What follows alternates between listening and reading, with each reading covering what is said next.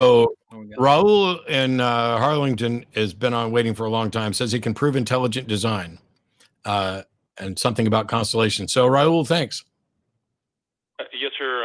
I've been listening, and I hope my question is not too boring, actually, compared to the other guys that have been talking. But one thing, like, I'm south of you. I'm about 350 miles south of you. I'm in the Rio Grande Valley.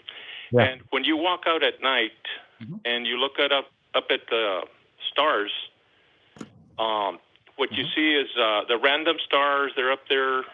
Some people say, well, it's the Big Bang Theory did that. Big Bang did that.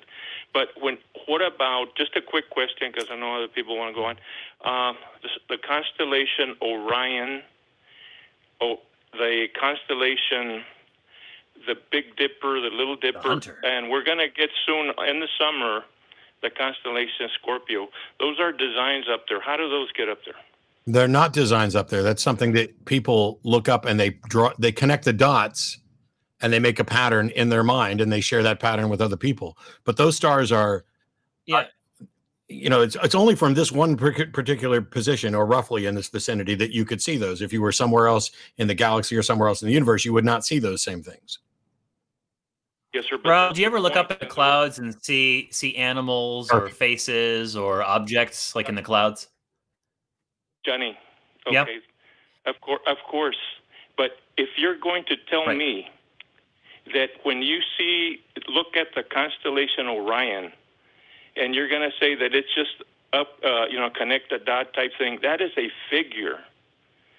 You cannot be that blind. A rough figure. Hang on. Let him finish. We cannot be that what? Yeah. Blind.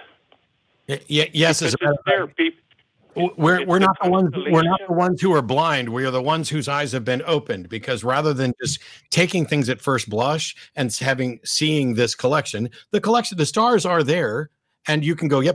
There's that, and we're going to call that Orion. But what we've done is we've looked further than the surface issue to understand what we're actually looking at. And meanwhile, which God do you believe in, Raul?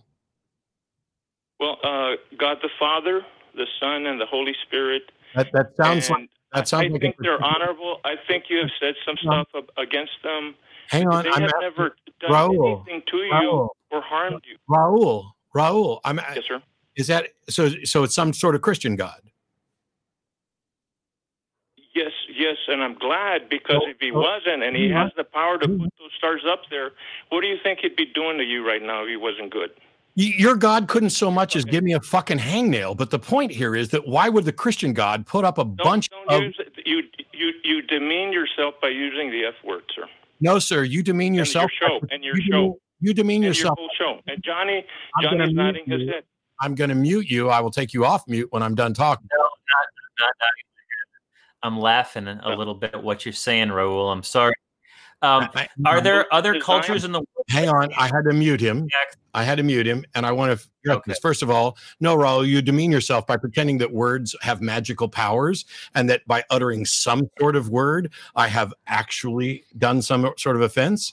But the truth is, why would the Christian God manipulate the stars in such a way that they give us symbols for other religions, false religions? Why, if Christianity is true, then why would we have all of these other gods, the entire zodiac chart in the heavens? Is your God trying to confuse us? Sir, are you hearing me? Yes. Can you hear me? Well, I'm off. Yeah. Well, you can have. To me, it was a simple question, sir. I asked you a question. There's a design up there. There's a design up there. I don't know what the, no, if you want to not believe in your head. Are you going to answer my question or not? Well, I'm sorry. I had a bad experience yesterday with my heart, so I had to go to the hospital and all that. So I'm sorry I missed your question. I'm a bit nervous right now. I'm sorry.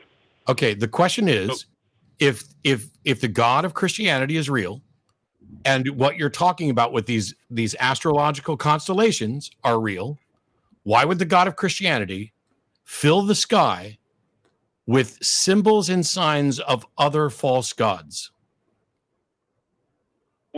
because we've made them false gods. He didn't do that. That's just something he did with his power, because it takes a lot of power. Whether we want to say that's, some sort of weird thing, and another religion says it's just the zodiac. It's just the proof of God and his power. The zodiac is the proof of God. As a matter of fact, the Bible says to stay away from soothsayers. Now, yes, you're absolutely right about that. I know I'm right. That's because, I know this shit. Yeah. Oh, no, I've studied the Bible. I know that the constellations are not something that anybody could possibly interpret as a God creating them, because first of all of those stars are of different ages and different formations. They're at different distances from us, and if you viewed them from somewhere else, they would look different. That is exactly my point, because from the face of the earth, a human being can look up there and say, boy, that's the design, that's a figure. Yes, a human being can in fact say that. A human being can in fact say that, but they would not be telling the truth. The fact that you see a pattern in the stars is no different from you seeing a pattern, as Johnny pointed out, in the clouds. When you look at a cloud and it looks like a bunny rabbit, do you think God made that cloud look like a bunny rabbit for you? Sir, I'm talking about stars. I understand. You can look at a floor and you can... Raul, you're not talking about stars. You're talking about patterns. And I asked about a pattern. When you see a bunny rabbit in a cloud, do you think God made that cloud look like a bunny rabbit for you? No, the air did. Then why would you think that God put together a pattern in the stars for you? Because they are big. They are trillions of miles apart. And everybody, I mean, even a child can look up there, Matt, and see it's not random. It is. It's not random. You're correct. Not a random thing. Structured by physics, but that doesn't mean that it's a pattern intentionally put in the sky. But Raul, I don't want to insult you, but your rationale on this is stunning me at how off it is. I would encourage you to go back to.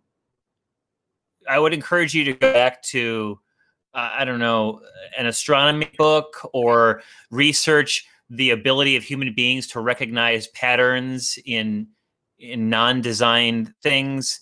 I don't know what's it called, Matt? Do you know the pareidolia? The name of that? Pareidolia. Thank you. Look that in designs. Look up pareidolia. Our brains are pattern recognition. Do some research. Our brains are pattern recognition machines, and we try to look for things that are familiar. It is completely unsurprising that we would look up there. Now, first of all, if you look at something like Ursa Major, the Big Dipper, it's a couple of stars here with something that becomes like an arcing handle. But the ancients looked at that and saw a bear, not a Big Dipper, a bear. This is what they envisioned when they saw it. And this this changes over the years as people look at it, and now it becomes something you see as a Big Dipper. But it's the only reason you see it that way is because somebody said, hey, look, see those stars right there? They form something that looks a little bit like a Big Dipper. If God were trying to send a message, what message does that send? I don't think he was sending a message. It was just a proof of his existence. Okay. How does that prove his existence? Because he's the Almighty is the only one that has the power to move those things in such a degree that we can see a figure from the face of the earth. It's so simple. No, hang on. The question you should be asking me. The question you should be asking me is Raul, stop. If I were to take 50 dice and toss them out on the floor in the living room, do you think you could find patterns in those dice that are similar to constellations? No, you would have to walk and pick up the dice and put them in a figure. That's what you have to do. No, sir. No, to get a figure out of it. Oh my God, it's like you're refusing to acknowledge the obvious. If I took 50 dice and threw them out on the floor in the living room, so they're spread all over, and you sat on the couch, you don't think that it would be possible to look at those dice and say, that one looks like a smiley face? Yes. Okay. Yes. And do you think you could also look at those dice on the floor and say, ooh, over there, that one looks a little bit like a Big Dipper. Yes. Yeah. And so if I can throw dice out and they form patterns that people can see, yes, then stars naturally moving around a galaxy, you can find patterns there. Are there patterns that you and I could spot in the sky that aren't part of the zodiac? Yes. And I could show you a pattern in the sky and say, see that little cluster right there? It's not a part of the zodiac, but that looks a little like a dog face, a puppy's face. And you would look at it and you would say, yeah, that does look a little like a dog's face, right? Yes. And so yes. if that pattern is up there and you and I are the first ones to find it and it's not part of the zodiac, is that pattern proof of God? No, if you don't want to believe in God, I'm just saying that when you have certain designs that are very, very big, trillions of miles, the odds are that those stars, you know, see what I'm saying? But okay, we're not going anywhere with this one, I guess. You're right. God is love. God is love. God is mercy. And God is Johnny love, was talking about. So are you okay with slavery? Is slavery love? That I know you. The other guy was talking about that. In Jesus Christ said this: "Thou shalt love the Lord your God with all your heart, mind, and soul. And you shall love your neighbor as yourself." Yeah, so I have you, no evidence. You shouldn't have slaves. Why would I care? Why? No. You don't get to do that. No, sir. You don't get to do that. You don't get to take a book that says you can have slaves and then took a different passage that says nothing about slavery and infer that it's opposed to slavery. That is not reasonable. Okay, Matt, you're right about that. You're right. You're right, Matt. Where does the Bible say you shouldn't have slaves? I think, like the other young man said, you should not mistreat slaves. Paul said he was a slave to Christ. That's a metaphor. That's a metaphor. The Bible says you can beat your slaves. Is that moral? What? No, it's not. No, it's not. It is wrong. So then why does the Bible say you can do something that you think is wrong? I don't read the Bible. I read it many years, and there are some stuff in it that I just don't do anymore. And one of them is I don't read it anymore. I don't go to church anymore. Raul, but I believe in God. When Jesus, do you believe that Jesus came to the earth? Yes, sir. Why? Do you think that, well, why is one question, but, and it's a good one, but do you think that if Jesus were God, that he should have tried to correct some of the moral ambiguities and moral crimes from the Old Testament? In fact, he did, Johnny. In fact, he did what? In fact, he did. That's why he brought in the new covenant. No. What did Jesus do? He brought in, and he called himself the new covenant. Okay, he didn't hurt anybody. He fed the 5,000. He walked on water. He didn't hurt anybody. The dead. He did not hurt anyone. Did he threaten people? Did he threaten people with the scourge that he made and chase them around on his own? The fact that he might not have missed doesn't mean that he wasn't running around with the scourge that he handmade himself, threatening people. Yes, he did. But he was saying that they had made. Jesus is advocating for violence as a solution. Yes, sir. I don't think you guys hate God that much. I think you hate religion. No, I don't hate either one of them. I find all of it. No. I find all of it repugnant, but none of it can be demonstrated to be true. Right. With regard to the little whip, they were stealing. It's human nature. God is good. Mankind is not good. All of us. Okay, then was Jesus good or not? Yes, he was. He fed people. He helped people. He healed people. Was Jesus perfect? And he was. Yet he was the Son of God. He was actually God. And so a perfect solution is to make a scourge and chase people, the moneylenders, out of the temple. Yes, sir. But the question you guys should be asking is what the all-knowing, all-powerful. That is what the all-knowing, all-powerful governor of the universe suggests is violence as a solution. No, he divested himself of his glory and he ran them out. But the question you guys should be asking, I think it's a fair thing to say, is it isn't if God exists, is why isn't he here with us right now? I've been asking that question forever, because the best argument for the fact that there is no God is the argument from divine hiddenness. Why are you calling in to defend a God? Why doesn't God defend himself? No, because he will come back and is allowing, like many have said, free moral agency for you. We live our lives. We do good or bad, and you know, it's gonna go that. In other words, if we do good, it'll be better for us. But eventually, Christ will come and set up his government here, and then we will. This is a Raul. We've talked about this a lot on the show, okay, but I'm going to ask you this. Sorry. No, I'm sorry. I'm cutting you off, and I'm sorry. You got a little bit preachy there for a moment, but no harm done.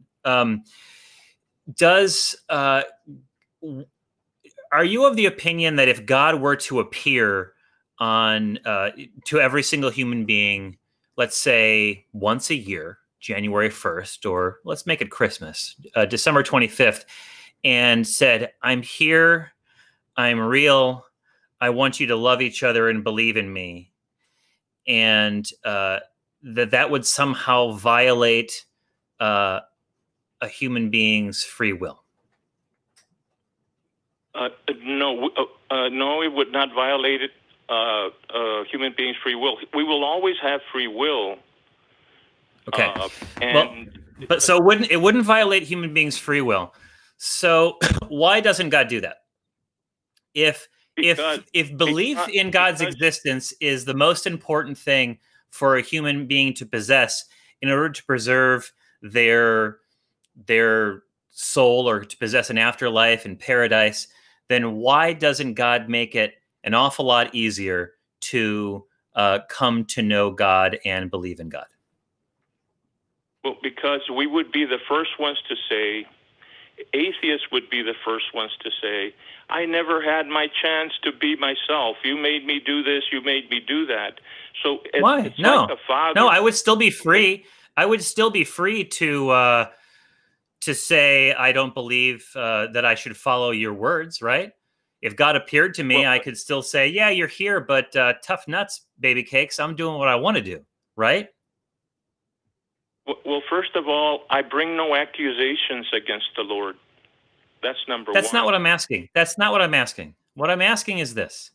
If God appeared to me, I could still choose not to follow whatever he told me to do, correct? That is correct. Yes, sir. Okay.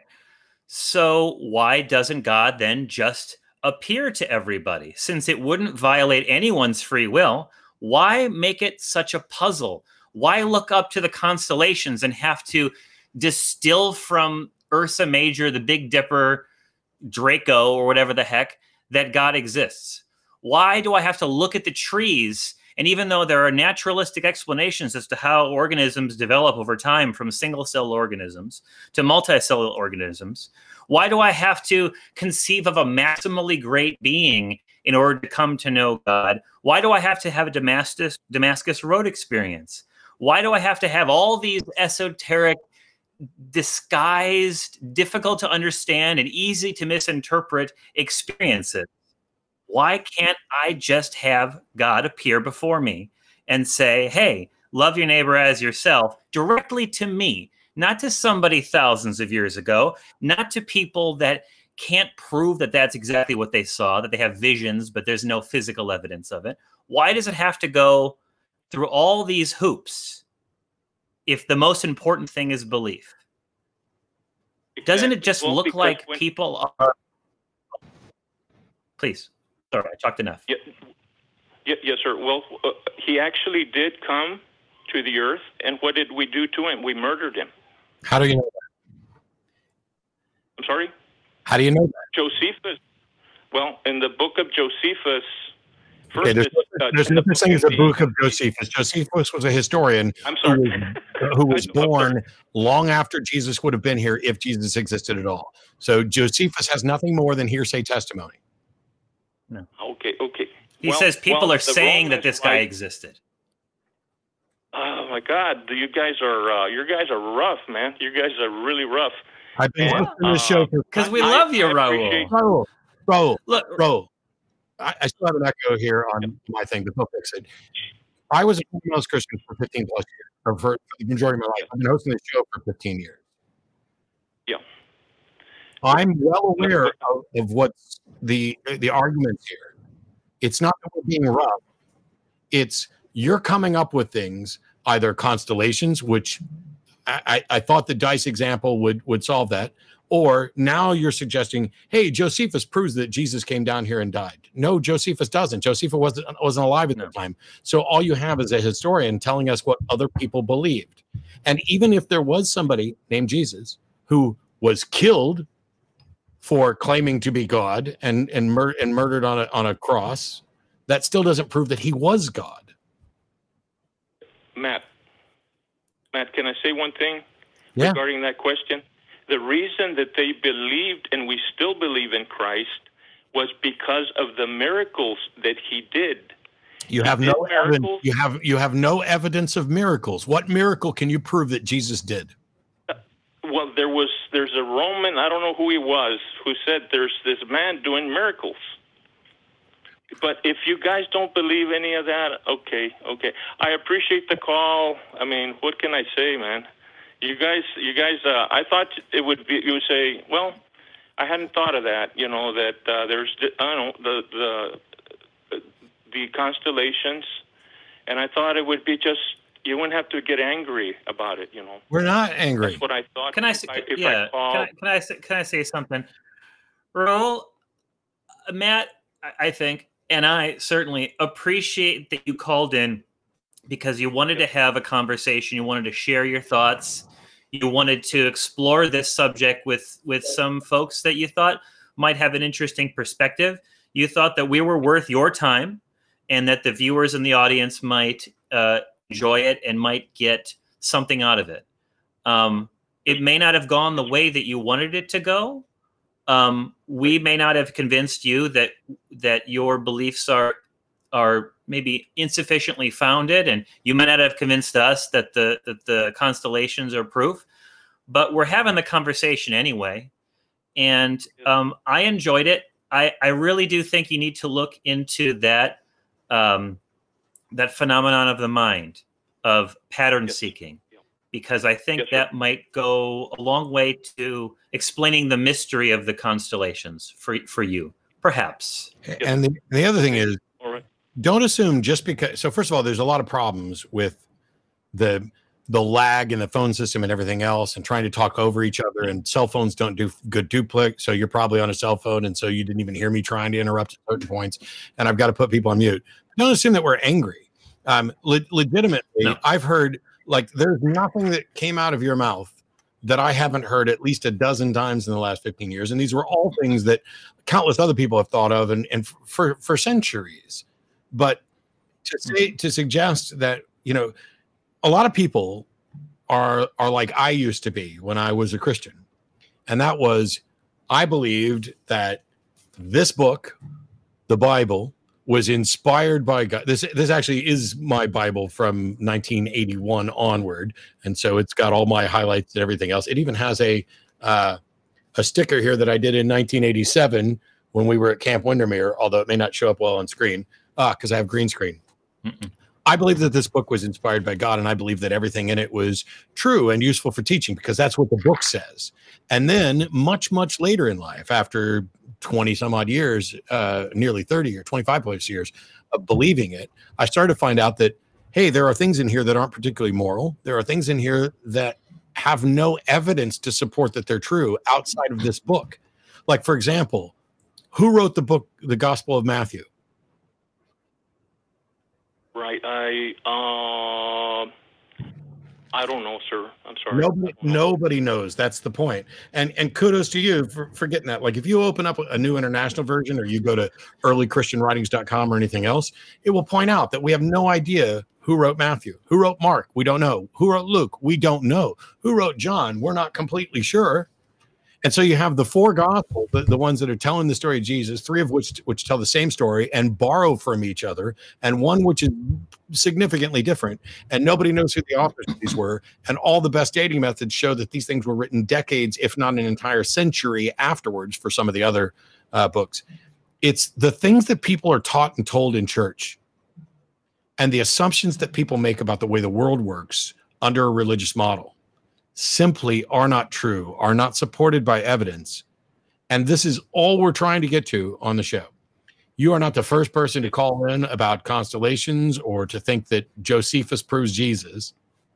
And none of us are angry about it. If anything, I am genuinely frequently frustrated, both with the problem of trying to have a conversation over the internet, but also that I can ask someone a question, a straightforward question, and get two different answers depending on whether or not their brain is trying to protect them from discovering that they're wrong. And this is why I did the dice example on the floor, because finding that face, that dog's face in the dice or in the sky, to say that this pattern that we spotted is significant and proof of God, but the other pattern that we spotted is not proof of God, demonstrates that neither of those patterns on its own can be proof of God. There needs to be something else. That was all I was trying to get to. I'm sorry if you thought we were angry, but we completely run out of time, and I got to let you go. And call us back another time. We'll try to do it again better.